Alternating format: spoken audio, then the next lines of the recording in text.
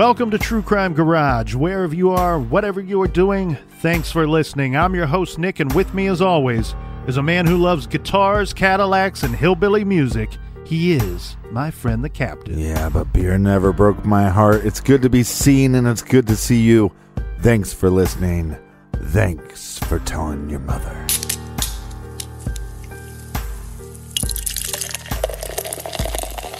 Today we are sipping on Campfire Stout from High Water Brewing in sunny California. Garage grade 4 1/4 bottle caps out of 5. They used chocolate malt, added graham crackers to the mash, and added a natural marshmallow flavor. ABV 6.5%. And this week our fridge is full thanks to our good friends. First up, a big cheers to Rebecca in Orlando, Florida. And a nice jib to Ryan in Jacksonville, Florida. Next up, we have Diana in Middletown, Delaware. And a big shout out to Eric in Lorain, Ohio. And a little shout out to Sheila in Lower Lake, California. And last but certainly not least, we have a cheers to Jessica in Richmond, Indiana. Thank you to everybody for putting some beers in the fridge for this week's show. If you want to help us out with next week's show, go to truecrimegarage.com and click on the donate button. Yeah, and while you're there, sign up on the mailing list.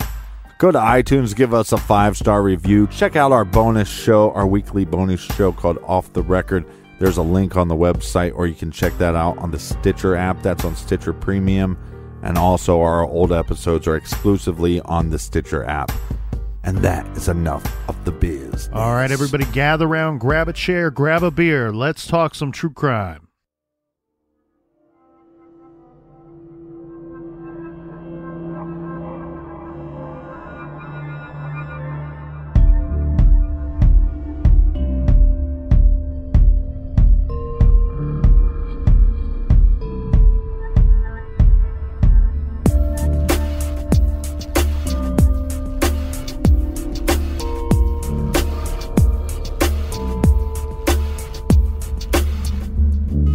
I must honestly say, after reading the Bible and the Holy Quran, I started to wonder on the battle of good versus evil, on heaven and hell, in which many believe is a spiritual battle within oneself, and not an actual physical presence.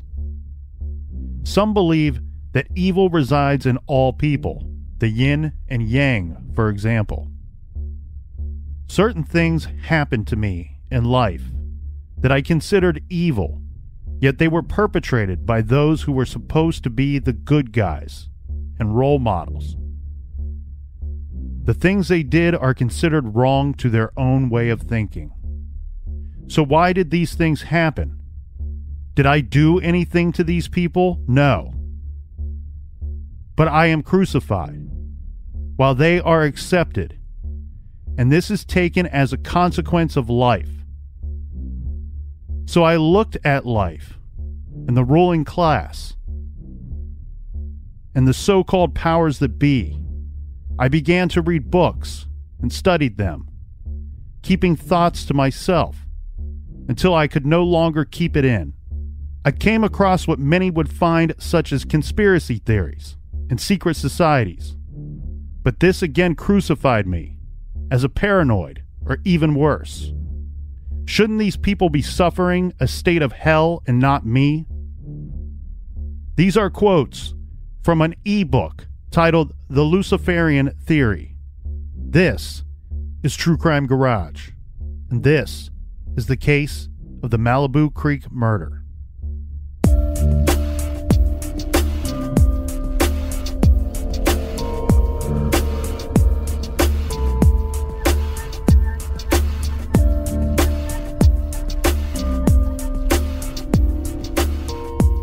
On Thursday, June 21st, 2018, Tristan Baudet and his 2 daughters set out for a weekend camping trip. They were accompanied by Tristan's brother-in-law, Scott McCurdy, and Scott's 2 young sons. Their destination, the Malibu Creek Campground, located inside Malibu Creek State Park. This is a huge park of 8,200 acres. The park has 15 miles of trails and is located in beautiful, low-crime Malibu, California, just 25 miles from Los Angeles. The park itself is pretty famous. It contains the set for the iconic TV show MASH and was also the site for filming of the original Planet of the Apes. And many famous movie stars live in the area. Will Smith's $43 million compound is nearby, and the Kardashians are also not far from here. All right, getting jiggy with it.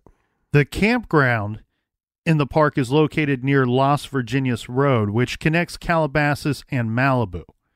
The campground has 63 campsites, each with a picnic table and fire ring, rented by the night to people looking to enjoy the great outdoors in this scenic area. Yeah. So on that Thursday morning, Tristan and Scott and the kids, they headed up to Malibu Creek Park, arriving by early afternoon. They were assigned a campsite at the gate, but upon arriving there, they decided that they could do better. They scouted around, found a different area that they preferred, and requested a change at the gate. They set up their tent, cooked dinner, and put the kids to bed in their sleeping bags. Tristan and Scott talked late into the night, and according to Scott, they then retired in their separate tents where their kids were already sleeping. There are reports out there that on the night of Thursday, June 21st, 2018, 60 of the 63 campsites were occupied. So the campground is almost full. Yeah. At 4:44 a.m. on Friday morning, now June 22nd, a 911 call came into the Los Angeles County Sheriff's Department, reporting shots fired in the 1900 block of Las Virginias Road. We don't know who called 911, although I've seen reports that it was Scott who heard the shots, then found Tristan bleeding and called the police. When the police and paramedics arrived, they found Tristan Beaudet.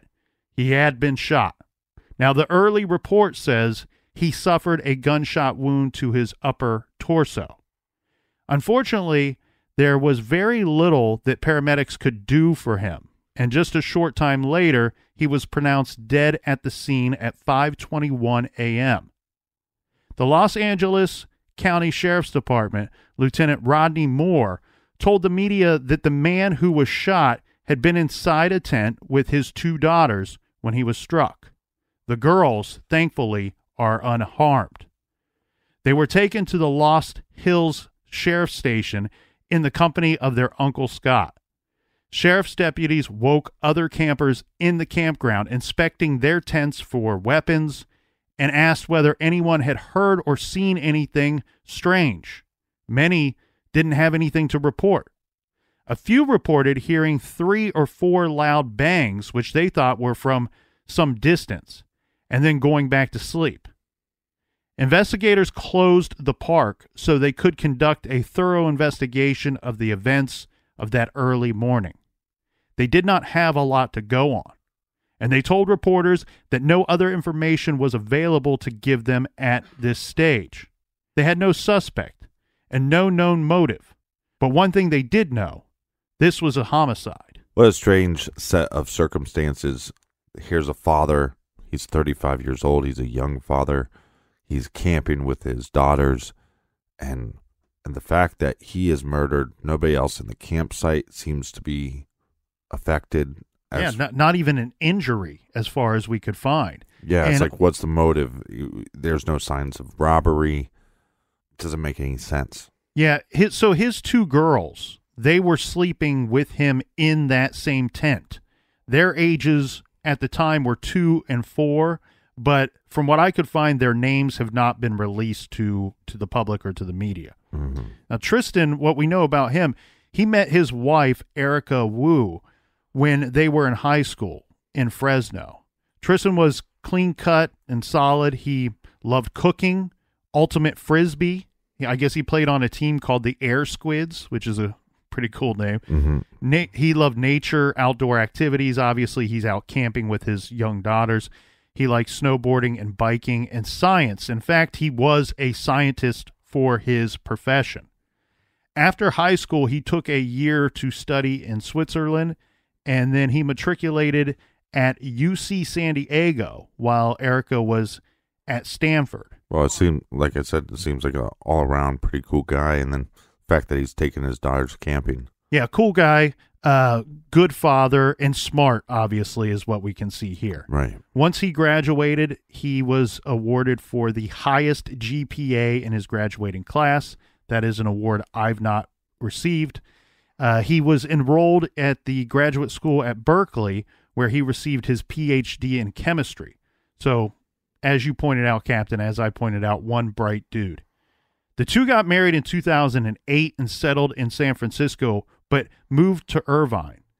Erica began an OB/GYN residency, and Tristan took a job at a pharmaceutical company. In June of 2018, so just shortly before this murder, the couple was 1 week away from a move back to the San Francisco area. This would be so that Erica could begin her tenure as a practicing doctor. And Tristan actually accepted a job with a Bay Area pharmaceutical company. So they had plans to move. Erica, all she had to do was pass her medical boards, and then she was good to go. Mm-hmm. This is the reason why Tristan took the girls camping. Erica needed to be alone and focused. She needed to study for these medical boards. Well, with no clear motive, you got to think that law enforcement is wondering where she was during these events, and was there any type of relationship outside of the marriage? Well, here's what we do know. On Friday, June 22nd, this is at 6:45 a.m.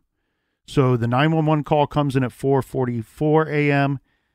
Tristan is pronounced dead at 5:21 a.m., and this is now 6:45 a.m. Erica Wu was up and getting ready to go and actually take her boards, take the test.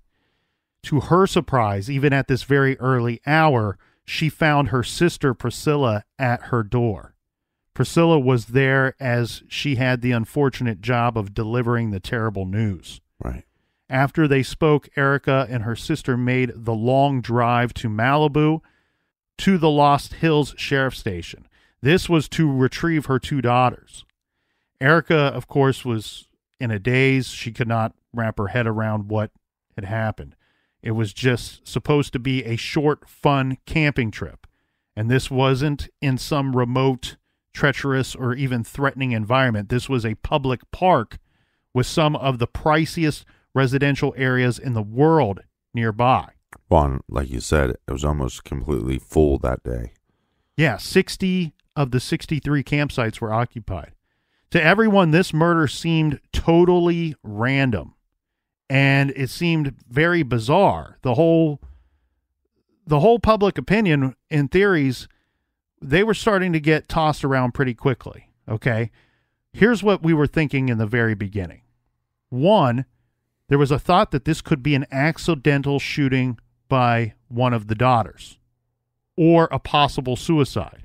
Mm-hmm. Now, this was a theory, but this was ruled out almost immediately because the police found no gun inside the tent with the girls and Tristan, no gun at their campsite, really no gun anywhere for that matter. Right.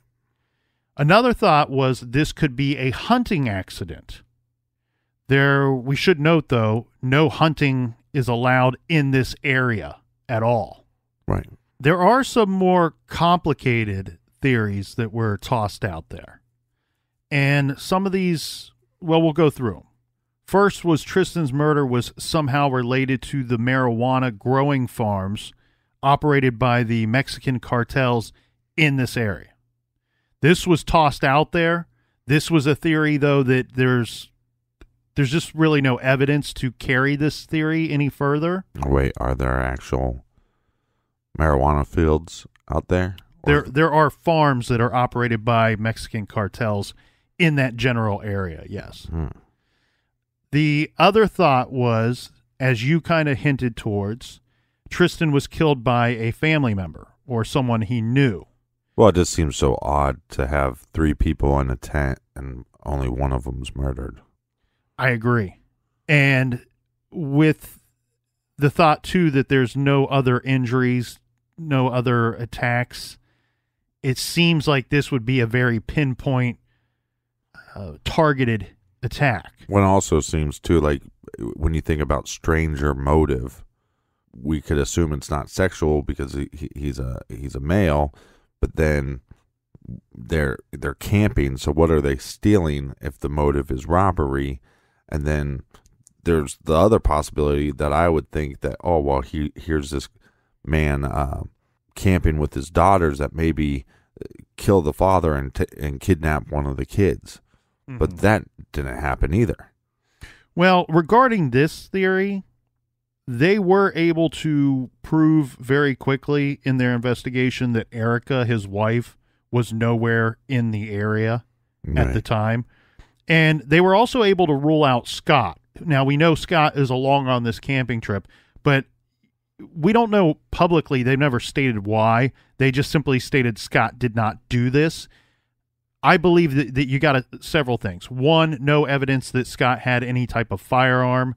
There's no evidence that he had any kind of gunpowder residue on him. Right. I think that'd be the first test that they would give him. And as we said, it's believed that Scott was the one that called 911, that found Tristan, that made life-saving efforts. Yeah, but we've seen it in the past. To his brother-in-law. Where somebody's actually responsible for the murder, but they're the ones that called 911. So that wouldn't rule him out. Right. This other portion is quite complicated, and this would be a targeted hit with Tristan being the target. This theory really started to gain some traction. Tristan's work at Allergen was thought to be a possible motivating factor. Tristan, I show him as working on a protein-based anti-cancer vaccines and drug delivery systems. Mm-hmm. People wanted to know, could this be why he was killed? It was reported that he held numerous patents as well. Maybe somebody wanted the rights to his discoveries. Right. Or perhaps he was working on something top secret. You know, your mind really starts to wander when you hear these things here, because we could be talking about the rights to lucrative medications at stake. Yeah, I understand that, and I don't have the knowledge firsthand, but I would assume that if somebody owns a patent on something they discovered, that would go to like next of kin, like transfer over. You would think for a time period. Yeah, you would think maybe even for the amount of the patent itself. Right. So these conspiracy theories were really making their way around the internet. People wanted to know, did someone see killing him as a way to personally benefit? Mm-hmm. The theory here, like some of the others that we've already discussed, is not ironclad. Obviously, we mentioned several different versions of the same theory. But one major problem is something we've already pointed out in the story, with it being a targeted hit. Right. The fact that the brother-in-laws together, they switched assigned campsites at the guard station. It doesn't really build in. Well, then I guess you could look at it on the other side. Was there somebody out to kill Scott and got the wrong guy? No, I don't mean that they switched with each other. They switched completely to a whole nother campsite. Okay. So what I'm getting at is, for this to be a targeted hit, a couple things would have to take place. One, the offender would need to know that they were in fact going camping, mm-hmm. would then need to know that they switched campsites. Basically, what I'm saying is, if somebody... I think the better word is moved campsites. Thank you. You're correct. If this were to be a targeted hit, everything to me points to that somebody would have had to have been watching him, watching his movements, stalking Tristan. Yeah, and I'm no professional, but I think it doesn't make a lot of sense if you're going to have a hit to play it out this way. I mean, I understand that the park might make a little more sense to carry out a hit, but being with his daughters and being with, his brother, I mean, that doesn't make a lot of sense. So as the investigation into Tristan's murder continued, there was more information that was coming out. Tristan's brother, Dylan Beaudet, was named by LA's KCBS TV News as the source for its report that Tristan's tent was found to have 2 holes in it, one on the top of the tent and the other on the side of the tent. Police would not publicly acknowledge that these were bullet holes, but that's where your mind goes, right, Captain? Yeah. So here is where I start going, well, maybe there is something to this targeted hit theory. If someone I knew he was going camping, it wouldn't be difficult to watch him. This is an area where you could probably blend in. I don't know how you're staying there without bringing the proper equipment with you in advance or remaining to blend in even late into the night. Possibly having rangers there, knowing that you shouldn't be on the property. Yeah. And so the thing is, with these holes, with the bullet holes, well, they're not saying that they're bullet holes. There are 2 holes in the tent, one on top, one on the side. You think if somebody is trying to hit a target from any kind of distance, that it becomes very tricky to actually hit your target when you have 3 people inside of an enclosed tent. You're not going to be able to see your target. You're not going to be able to distinguish your target from the other 2 people in this tent. So any shot from a distance seems very strange, and it makes it seem like it's a random act, that it's not a targeted hit. The other problem, though, is when we see the hole on top of the tent, that to me looks like it could be a targeted event. I don't know the specifics, the very details of this tent, but just thinking about tents I've owned in the past, there are some that have like mesh tops, right, or an opening up at the top. If this were a smaller tent, you could walk up, look down inside, and aim at your target. Especially even if at night you could use a flashlight to assist you in this. Well, I think if these holes, we'll say they're bullet holes, if they were coming from similar directions, I could see maybe the idea of, an accidental shooting. Right. Or a hunting accident, or even maybe a crazed hunter that decided to shoot into tents. Mm-hmm. But the fact that they're coming in from different angles, that's strange to me.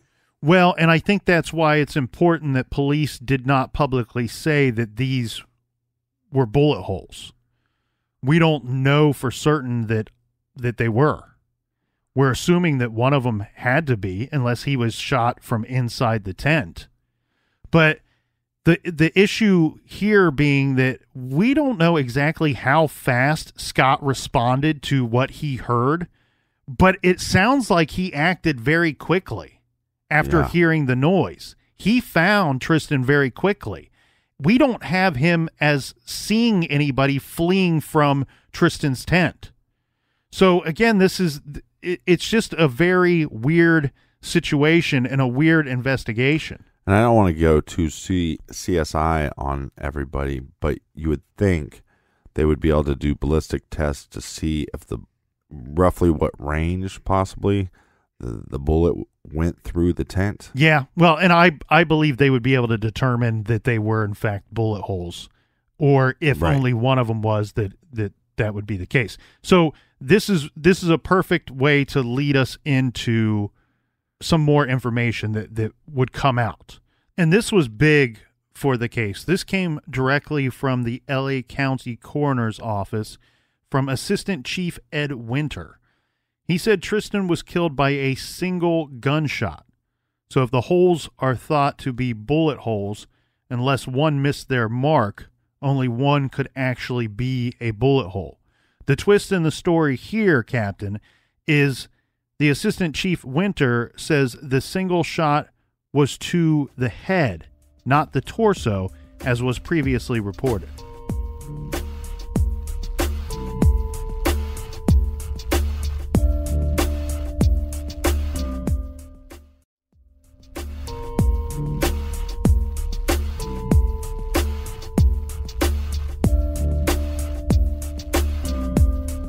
All right, we're back. Cheers, me mateys. Cheers to you, Captain. Cheers to everybody out there listening. I do want to point out before we get too far along that really great coverage for this case was conducted by the Los Angeles Times and by a long-form article in GQ magazine by Zach Barron. We have relied heavily on these sources in putting together this week's case. Now, everyone publicly agreed that Tristan's murder was a bizarre incident, not easily explained, and early on thought to be an isolated incident. But just 5 days after the murder, that was going to change. Because on June 27th, 2018, a story in the Los Angeles Times by Richard Winton would change everything. The B1 page article headline was 5 park shootings in 2 years, but no warning. The article cites 5 separate shootings, all in the Malibu Creek State Park in just a 2-year time period, all before Tristan was shot and killed, of course. Yeah. The other shootings, in which at least one person was injured, got little publicity at the time, but now prompted fears that they might somehow all be connected. And the story got worse. On June 30th, the Times reported that there were even more shootings.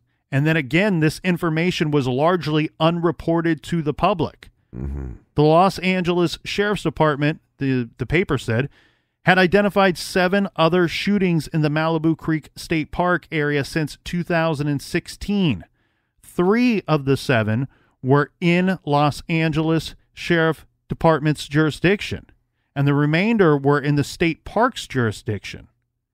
A LASD spokesperson issued a statement saying, quote, "Homicide detectives are aware that there have been other shootings near the location in the past. However, there is no evidence that suggests this incident is related to any prior shootings," end quote. Mm-hmm. The Times stated that the Los Angeles Sheriff's Department acknowledged these previous shootings only after the Times went ahead and published stories regarding 2 of the shootings. The Sheriff's Department announced that the campground area would be closed indefinitely for a safety precaution. Sounds like they were a little late to the game in closing the park. Right. And yeah, and they just, it seems like they kept this quiet because of the area it's in. It's an area that people have some power. It's an area where people have some money, especially with so many being inside the park. You would think there would be some kind of warning to the public that this is happening. Be on the lookout. A swim at your own risk kind of situation, at the very least. And there's not, like you said, there's not a lot of injuries, right?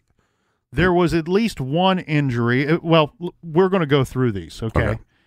So we can try to determine actually what's going on here. You know, is there a sniper hiding in the hills taking aim at unsuspecting park goers? So the dates of the previous shootings were published by the LA Times and are as follows.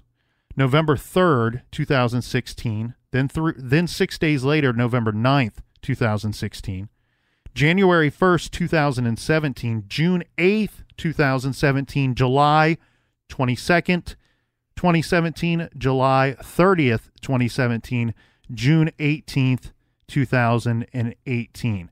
This last one, June 18th, just 4 days before Tristan was shot and killed. Yeah. The tricky thing here for me, Captain, is I understand that this falls into 2 different jurisdictions, but some of these are so close together in time frame that it's hard to believe that somebody wouldn't have recognized that there's a problem here, that there's a very big underlining, we don't understand what's going on problem here. Yeah. Let's go through the ones that we have detailed information on. The first incident was on November 3rd, 2016. This is when a young wildlife biologist, James Rogers, was sleeping in his camping hammock in the nearby Tapia Park area. This is not a campground. It's about 200 yards from Malibu Canyon Road. He says he, quote, heard a loud bang and then felt a burning sensation in his arm. This is quoted in the LA Times. He didn't see anyone around, but his arm was wounded, and after a time, pellets started leaking out of the wound. Oh, God. James noted that when his hammock, when he's in his hammock, he sleeps with his arm or arms up over his head. Yeah. If he hadn't been positioned this way, he would have been shot in the head or the face. In the face. Yeah. In the face. He required surgery to remove the many pellets embedded in his arm.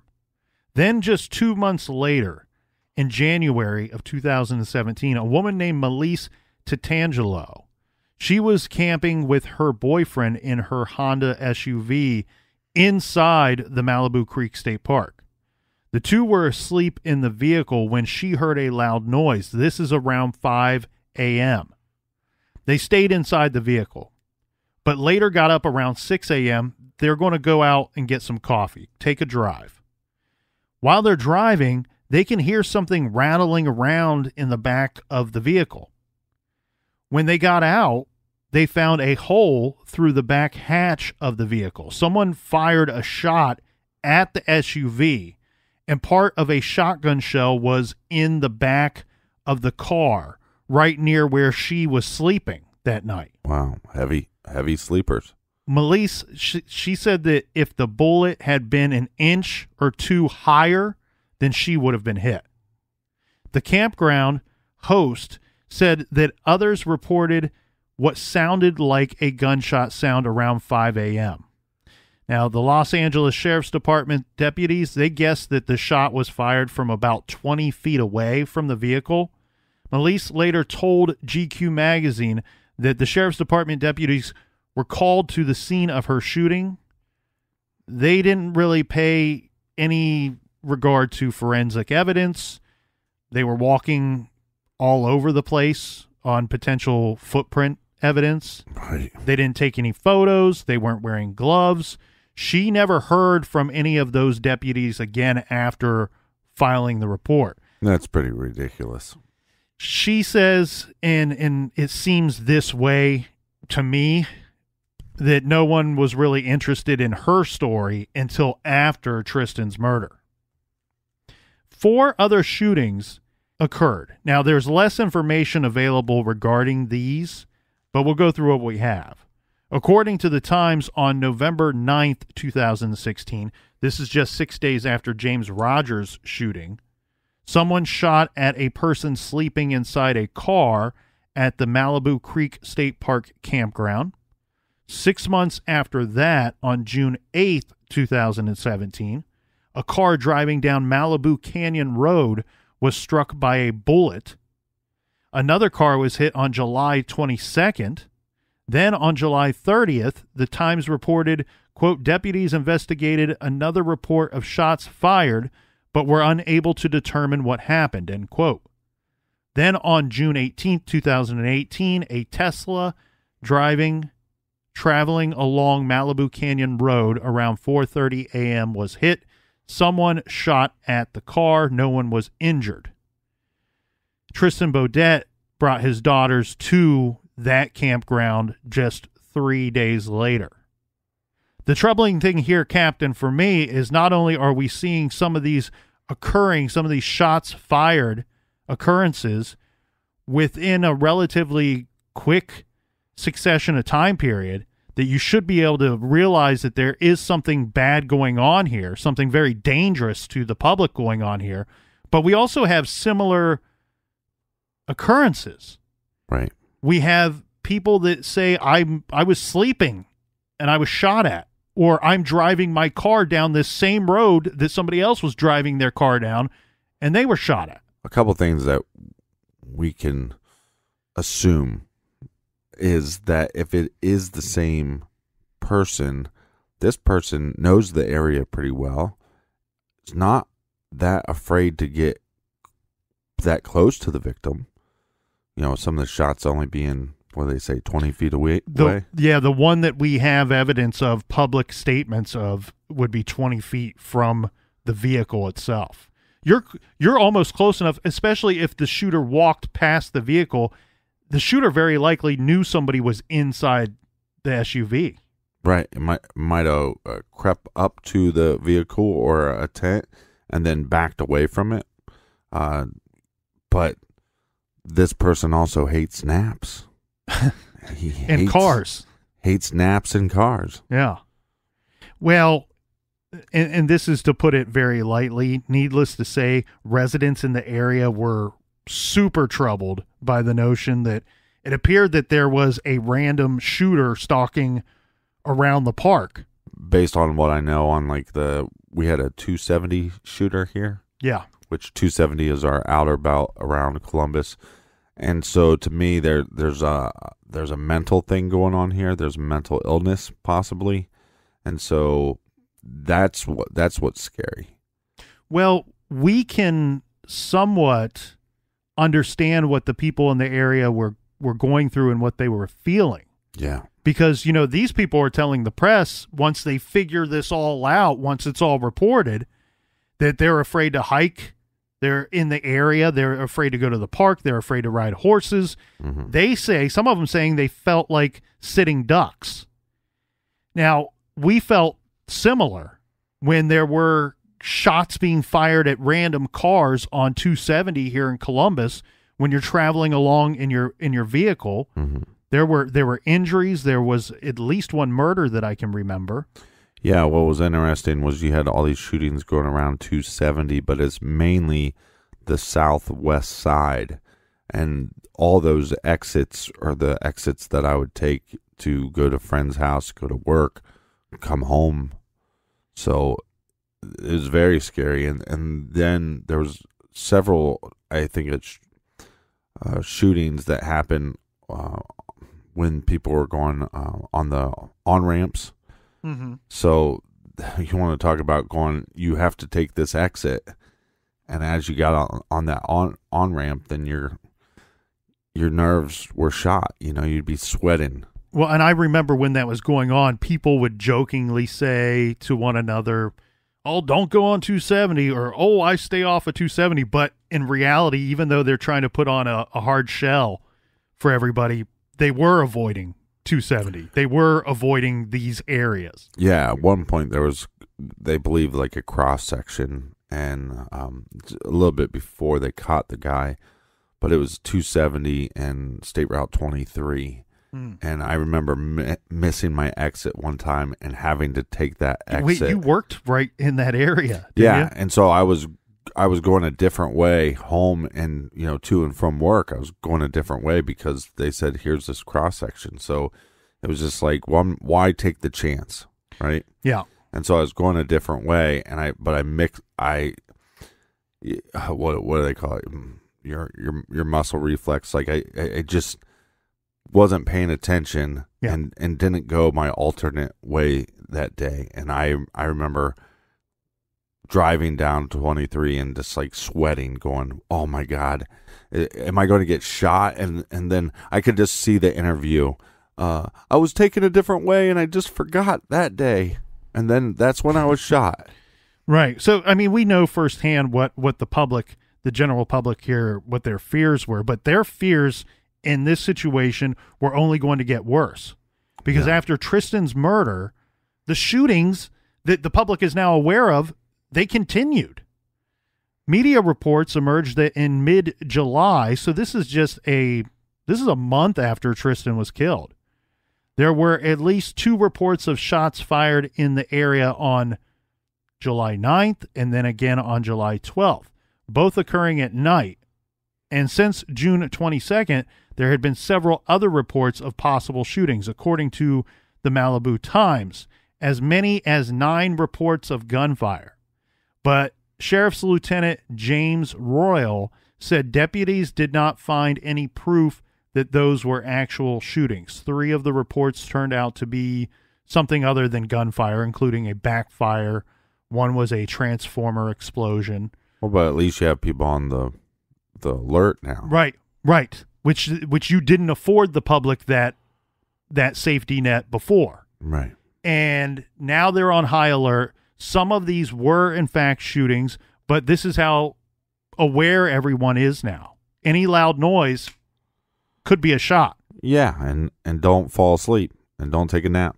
And my clap there was not very loud. That was supposed to be much more theatric than that. It sounded like a finger snap. And every time you hear a loud noise. Lieutenant Royal emphasized that the public needed to stay vigilant, saying, quote, "I strongly encourage you to trust your instincts." He said this at a town hall meeting that took place in August, saying that if you see something that doesn't feel right, if you have a gut feeling, please trust it. The Malibu City Council advised residents to avoid the area in the early hours of the morning, since it seemed the shootings were occurring in the hours between midnight and dawn. Right. Complicating things further was the discovery of 2 additional bodies in the park area. On May 16th, 2018, the body of Francisco Ronaldo Cruz, age 52, turned up in a ditch on Las Virginias Road. This is near the campground, close to the Malibu Hindu temple. He died of blunt force trauma to the head and sharp force injuries to the neck and chest. According to sources who spoke with the Hollywood Reporter, Cruz's body showed signs of torture in the form of drill marks.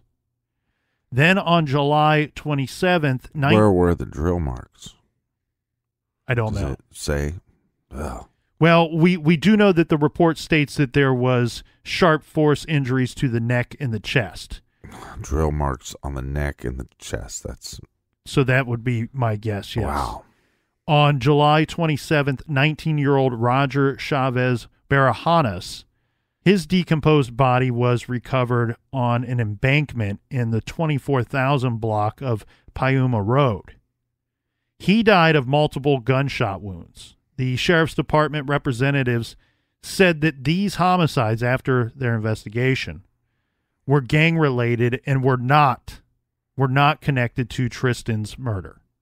Yeah. Officials specified that the remote canyon roads, unfortunately, have been dumping grounds for bodies for a very long period of time.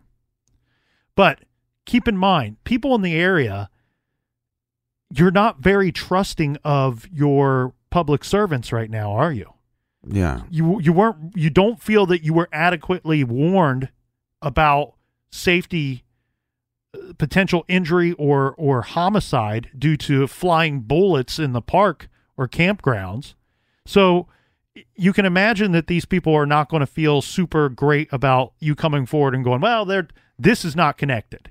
Yeah, don't worry, guys. Don't worry. It's gang related. You have nothing to worry about. Basically, what you have here is hysteria in the area, at least as far as some media sources were concerned. In Touch, which is a weekly gossip magazine, questioned, quote, "Is there a new serial killer terrorizing the affluent community of Malibu Canyon?"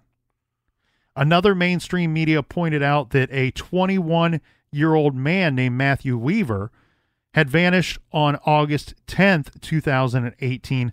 This is not far away in Malibu.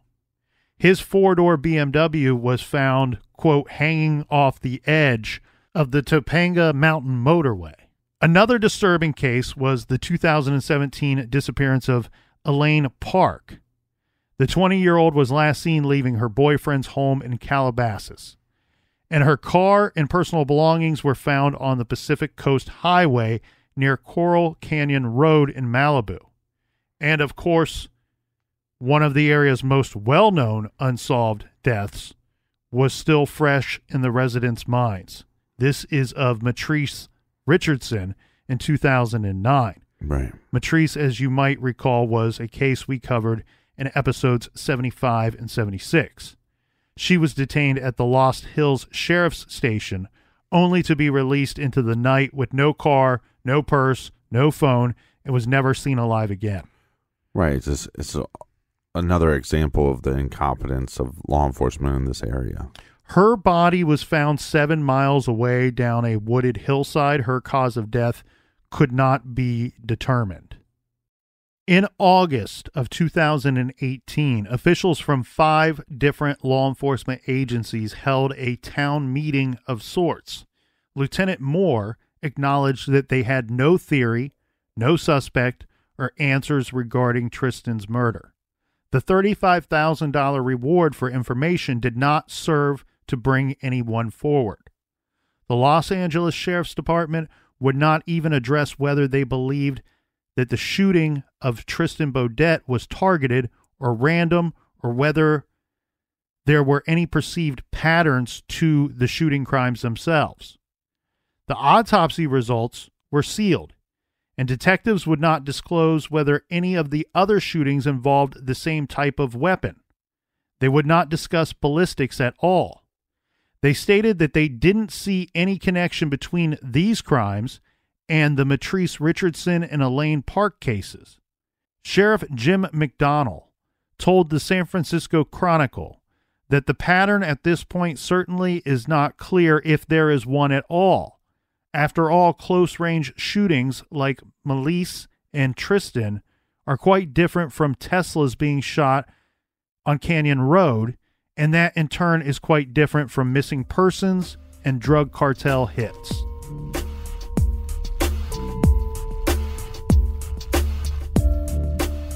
If you're looking at your podcast app and you're wondering, where can I find more True Crime Garage, go get the Stitcher app. It's free. Our show has been around for almost 4 years, so we got a lot of stuff in our back catalog. It's all available for free on the Stitcher app. And also, we have another show called Off the Record. Everybody loves it. Check that out on Stitcher Premium. Until tomorrow, everybody out there, be good, be kind, and don't litter.